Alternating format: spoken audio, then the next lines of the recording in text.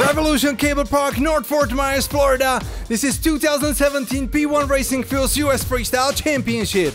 Best Trick Freestyle 1200 competition is on, and next on the water is Luke Stocks, competing on Eclipse by Hurricane Industries, powered by TPE. And there he is. Here we go. Goes for a one-hander, one-footer aerial barrel or flex flip. Let's check it out one more time in Hydroturf slow motion replay. Look at that. Nice extension. One-hander, one-footer aerial barrel flex flip by Luke Stocks. And these are the ratings from all of our judges.